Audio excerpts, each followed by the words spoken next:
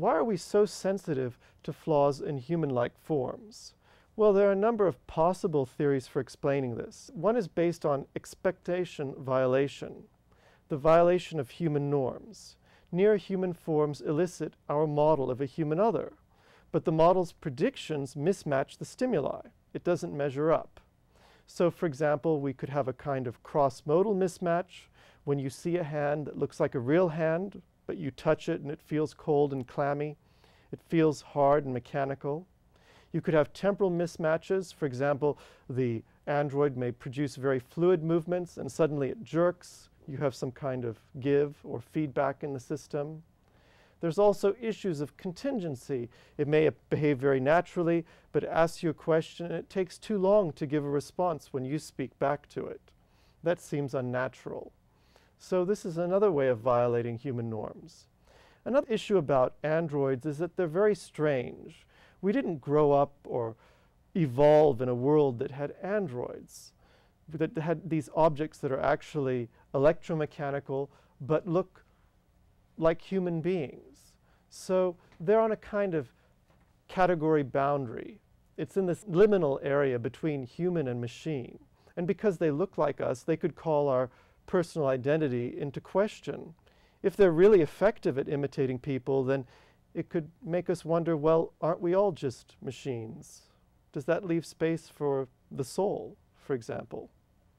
There are also explanations from evolutionary aesthetics.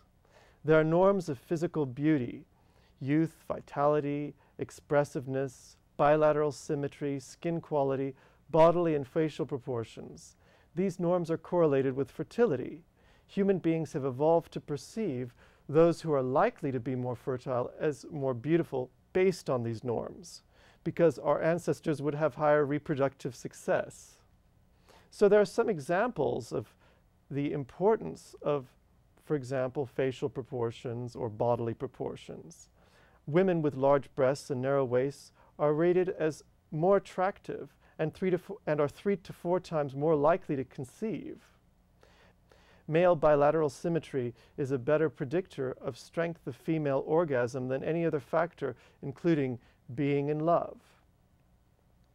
And women find a very masculine face more attractive during ovulation than at other parts of their menstrual cycle. So it seems like when they're most ready to conceive, then they're really looking for a mate who is most masculine in appearance. But maybe he doesn't make the best father.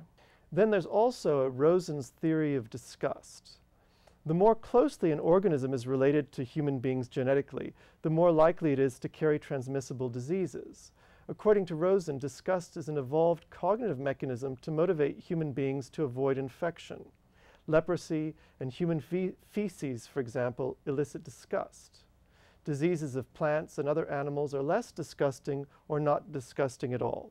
So if you have a robot that is in a state of partial disassembly or that is damaged, we don't find it disgusting because the probability of disease transmission seems low.